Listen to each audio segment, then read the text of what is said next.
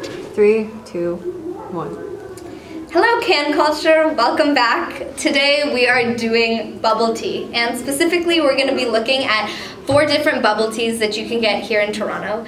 So let's get started. So here are 4 bubble teas. We've got one from Real Fruit, one from Cha Time, one from Cocoa, and one from Bubble Republic. Today I, Ashley, am going to be testing and tasting all of them under 6 different criteria. The 6 criteria is going to be taste of the tea, like the actual milk tea, the texture of the tapioca balls inside, the aesthetic of our bubble teas. Another one is price, so how much they cost, and then also size. And then our 6th criteria is just overall like experience with the bubble tea. So I'm just gonna get started. First things first, we're gonna do the one from Real Fruit bubble tea. It looks like this. I also have a very handy straw. I'm not biased to Cha Time, but I bought a metal straw from them because I like to save turtles, and CanCulture likes to save turtles. First off the bat, just looking at it, it's like a really like thick bubble tea. Like it's not like thin and tall, it's just like a bit shorter, but it's like big, you know? So I feel like we're getting a lot of bang for our buck here. Gotta go Can in. someone? Okay.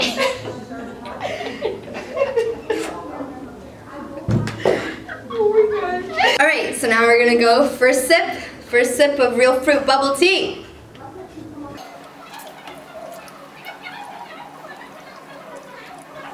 Okay, I got about 3 tapioca balls in that, and what I will say right off the bat, this is one of my pet peeves, the tapioca's a little like starchy in the middle. Like I feel like it's not fully cooked. It has a bit of like a graininess to the center, which if cooked properly, I've noticed they don't always taste like that. As for the actual tea, the liquid tea,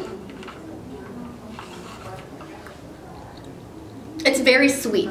And I know we asked for regular sweetness and regular sugar, but I feel like it's still overly sweet for being like regular.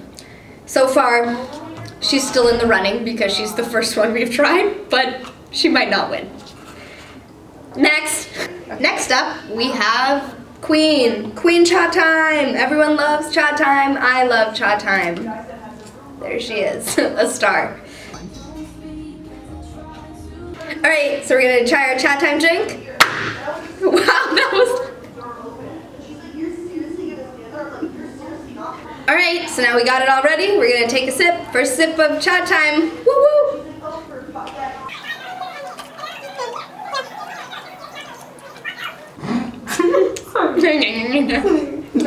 So, first thoughts of Cha Time, it tastes like home. It tastes like what I know. I love Cha Time. I think everyone loves Cha Time. I will say this one also has a bit of like a flavor. Like, I think the other one tasted just like a true black tea, but this one for some reason has something that's a little like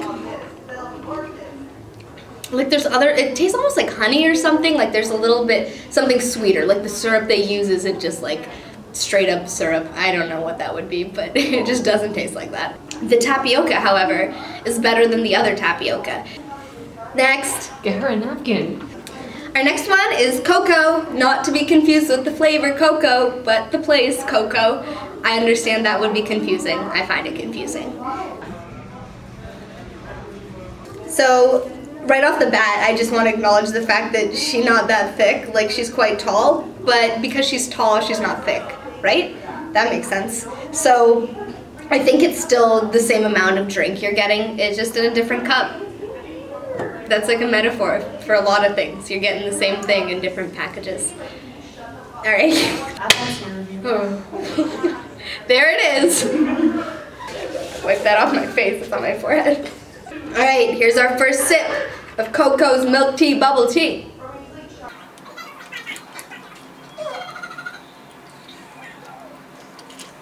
Okay, for this one, I would say the starchiness of the tapioca is somewhere between the Cha Time and Real Fruit, so it's not too starchy that I'm upset, but it's also not as chewy as Cha Time's. For the actual bubble tea though, like the actual tea, the milk tea, it's really good. I think it has a good balance. It doesn't taste like there's any additional flavors. It tastes pretty balanced to me. I like that this one is thinner because it's a bit easier to hold. The other ones are kind of like big, like I said, so I feel like it's just more like a normal cup, and I can just hold it very normally, like a cup. Alright, next, last but not least, Bubble Republique. Just kidding, it's pronounced Bubble Republic. I've never actually had Bubble Republic before. I've had the other three, so this is a completely new experience. So we could have a new winner or a new loser.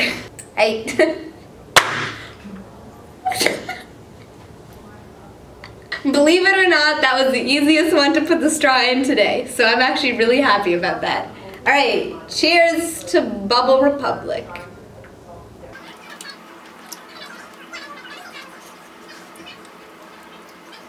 Okay, what I will say is that I probably won't go again to Bubble Republic. Only because, first of all, starchiest tapioca we've had so far, and I thought real fruit was bad. This is a little too dusty in the middle, a little too sandy, you know what I mean? It's just not fully cooked. And the bubble tea itself, I'm gonna go for a second, but yeah, it's still not good.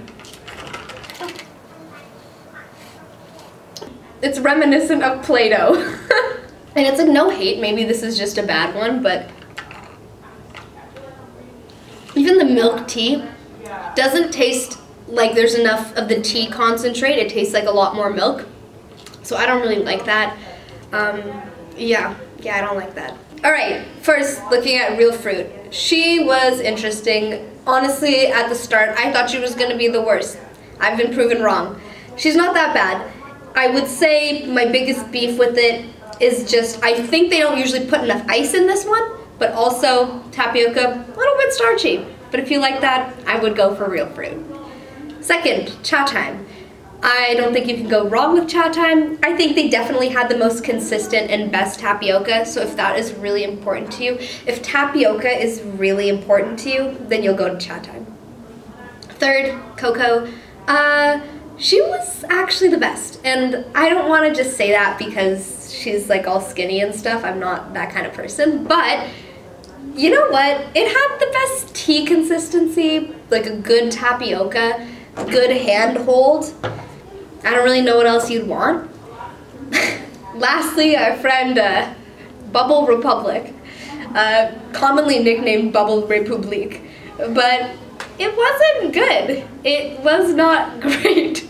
It was a little bit starchy in the tapioca. The tea was not enough tea, too much milk. I don't want milk. I want milk tea. All that considered, I think we have a clear winner. Coco! Yeah, Coco! There she is. Gorgeous. Woo! I would say in order of best to worst, I would say Coco, then cha time, then real fruit, and then our new and last new friend ever, Bubble Republique. So I hope this was educational. I hope maybe it was entertaining as well. And I hope you've learned a little bit about maybe a culture that you don't know a whole lot about. Bubble tea is Taiwanese, and it actually is a really big part of Toronto culture. So if you're ever in Toronto and you want something exciting to spice up your day, I would definitely recommend bubble tea. My name's Ashley Alagurajah. See you next time, CanCulture. I'm gonna have to do that whole take. Oh, okay. Okay, wow.